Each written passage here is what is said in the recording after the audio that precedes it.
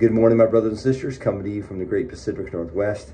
We truly serve an awesome God, a God big enough to take on all of the issues in this world today and to have a plan for it. And yet at the same time, he knows us by name. He knows the number of hairs on our head. He knows our needs, and he has plans to take care of us. Praise God for that. Our word of encouragement comes from Psalm 139, beginning at verse 15. My frame was not hidden from you when I was made in the secret place, when I was woven together in the depths of the earth. Your eyes saw my unformed body. All the days ordained for me were written in your book before one of them came to be. As I think about these words, I'm reminded about the fact that because of who God is, because he created us, because he's in charge of this great big plan, because of that, he has a plan for us. And if we believe this to be true, then we believe that the eternity is true, that what else God says in here is true, that not only does he have a plan for us here, but has a plan for us for all eternity. And God's plan, of course, is that if we choose him, we can be with him forever. Now, the Bible tells us that our days are ordained, that we really can't add to them, that we can't subtract to them, that God knows how much time we have. And it shouldn't be about extending our life here as much as it should be about making the most of every day we have. Now, I think Muhammad Ali was the one who said it's not about counting the days, it's about making the days count. And although his faith is different than ours, his faith was different than ours, I think that idea still fits within our lives as well. That it's not about how many days we have left on this earth, it's about how do we make those days count. And I think when it comes to God, we certainly want to make those days count. God has a plan for us, if we follow his plan, that will make those days count. Things that really count towards eternity.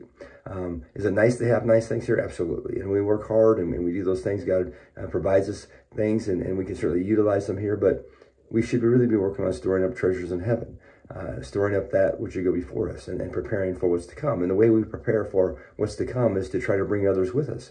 And so we use what God gives us here in order to be a blessing to others, to reach out to others, to share with others, if you will, in such a way that they see the love of God. Folks, God loves you. God loves you so much that he created you. He created me, and he created us with a plan and purpose. None of us are here by accident. We may not have been planned by our parents maybe, or maybe there's different things that have gone on, but you're not an accident in God's mind. You're not an afterthought. God said that you will be, and you are. And God said that I have a plan for you, and he does. The question is, will we serve him? Today, I just want to encourage you to examine your heart, or ask him to examine your heart. Are you living out your life the way he would have you to, or are you spinning your wheels?